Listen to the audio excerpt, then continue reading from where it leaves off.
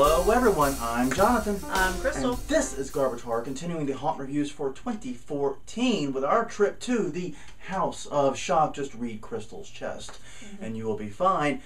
This is the final year. Yes. For the House of Shock. That much appears to be certain. Right. We mentioned that in our little preview. We don't have any new information to add, but it's just been doubly, triply, quadruply, and now septuply confirmed. And if we needed any further confirmation, the stage show drives the point home, which is, yeah. Bizarre's a word? Different. Heading back to their roots of blasphemous-ish. Comical.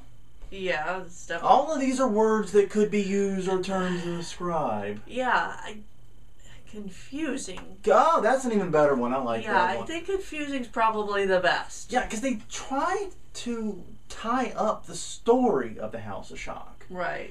And I've never really thought the House of Shock had this overarching plot that needed a resolution. And it's pretty much been the same every year we've been. Yeah, I mean, the war between heaven and hell is eternal. Right. It's not going to conclude with the House of Shock. No. I didn't really feel a need to tie up loose ends with it, but they did, and they did. Yeah. In a very bizarre way. I mean, very slapstick comedy in some parts. Yeah. Which was very out of character for the House of Shock. Right. I don't want to spoil the plot because there is one, and I hope you enjoy it. But yeah, I'll say this: Jesus is involved. Yes. That he is involved. And, basically, Jesus is involved, and they do continue the plot from last year. Last year was about the birth of the Antichrist. Right. The Antichrist is now a 12-year-old boy due to insert, random thing. Random plot device Magic! here. Something about jackals and stuff. I don't remember all the details. But basically speaking, so you've got now an overarching plot, and they're bringing it to a very quick resolution that can only be described as bizarre, comical, and somewhat out of character. Yeah, we should adopt because Jesus. Because Jesus as a reason for everything. As a resolution for it. and it's interesting because the part of the station before that with Reverend Be Dangerous was that was exactly the same as I remember. And mind you, in a way, that's kind of good for the last year. Because that's like, I get to see this show one more time. This is my last time seeing it.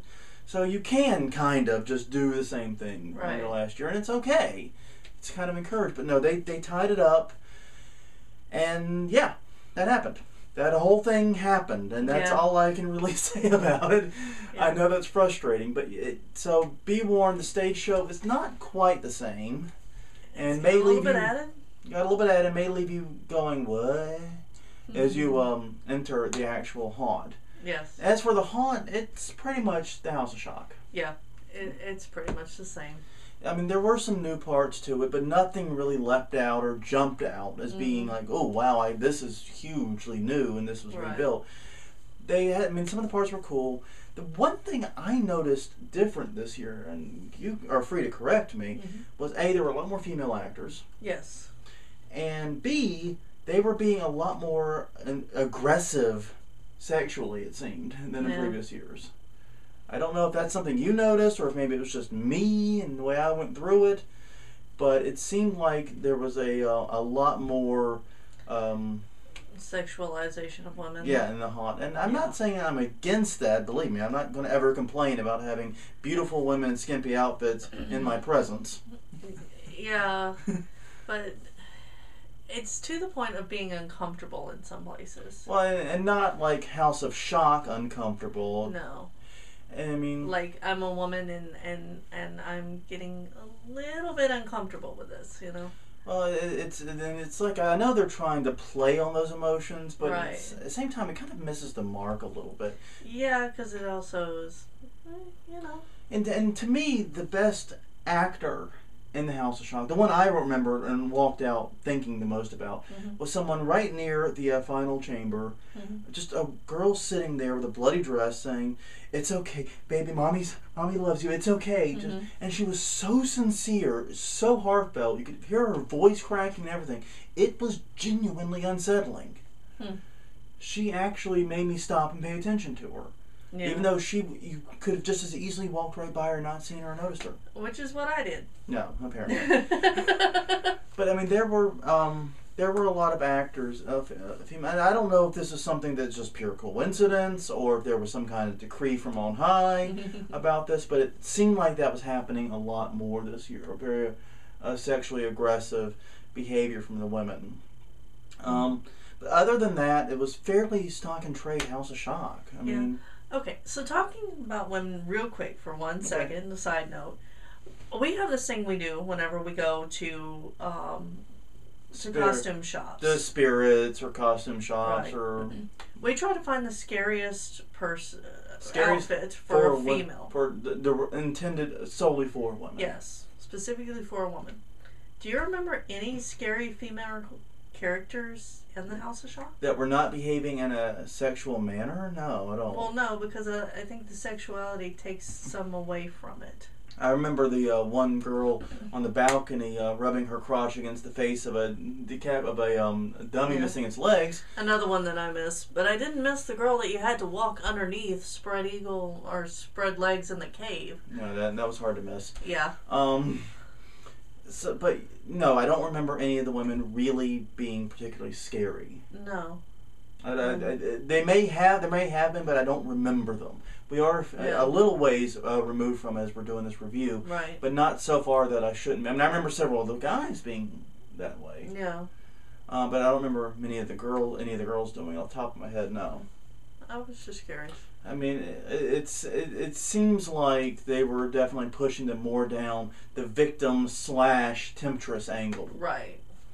Yeah. And I'm fine with girls playing victim and temptress roles. Mm-hmm. I mean, pretty much. I mean, I can list the haunts that do it right now. Yeah. But it seemed like that was exclusively what women were doing. Right. Almost. I don't know. Maybe they were there and I missed them. Maybe I didn't know they were women. Maybe they were, Or maybe we just didn't find them scary. Yeah, or maybe that's my fault. Maybe they were in a unisex costume and I assumed they were guys. I could be the jerk here. Yeah, could I acknowledge that. But that woman I talked about that was doing the victim role was very, very good. Mm-hmm. And so there were clearly some very talented female actors in there. Right. But it seemed like they were pushing them down that one temptress path for the most part.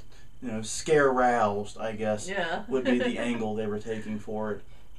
But all in all, the question people are asking me is House of Shock going out with a bang or a whimper, so to speak. And to me, it's somewhere in the middle. I mean, it's a pretty, other than the fact this is their last season, it's a pretty normal season. Yeah, it's pretty much the same. Yeah, but I mean, inside but the outside's changed. Yeah. I mean the show changed. Yeah. But other than the show changing, there wasn't a whole lot. Yeah, the show's definitely different. It's gonna make you go, what? Yeah. Are you serious? Is that? You might actually still be trying to figure out the stage show when you come out the other side. Especially if you're on the VIP line. Yeah. And you get through more quickly, you're going to be more confused than anything. Right. So yeah, I mean, that's kind of where I sit with that right now is, the stage show was very different, at least in terms of tone, maybe not in terms of content. The tone of it was definitely different.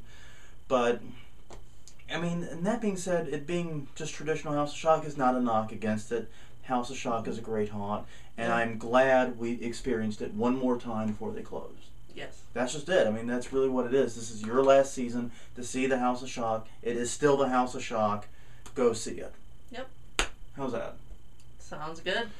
Well, on that note, everyone, I'm Jonathan. I'm Crystal. And this was Garbage Horror Haunt Review 2014 for the House of Shock, the final House of Shock review. Hard to believe. Hard to believe.